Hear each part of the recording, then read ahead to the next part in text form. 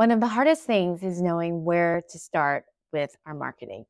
So we're marketed to with so many options to do social media or to do the latest software or different tactics. But none of that really matters. And that's all going to be work that isn't effective and will lead us to frustration if we don't get clarity on our brand, which is what do I have to offer? How is it different from other people? Why do they need this? And then connecting that to who needs it? Where are they? And what are they currently struggling with that you can market to them in terms of educational videos to help them understand the different misconceptions. So, if marketing feels awkward or uncomfortable for you, a great way to think about it is to educate.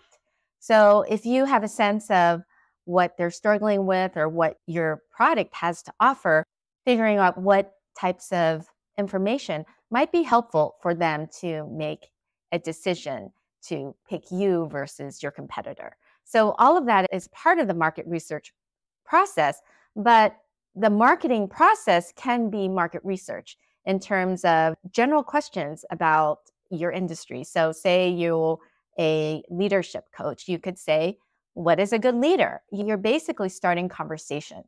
And that is a great way to begin to get a sense of what's in the mind of your audience.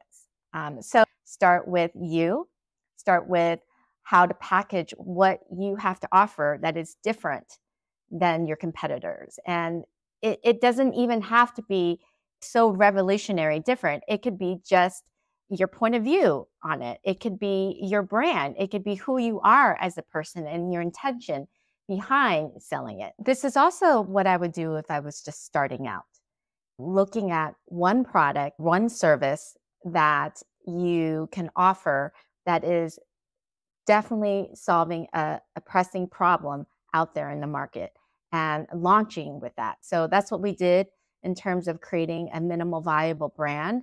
And part of that was launching quickly so you could get a sense of the market, you would get some momentum, and you could do a lot of market research and get in the mind of your audience as you're promoting a minimal viable product and service. So I think the most important thing is getting that momentum.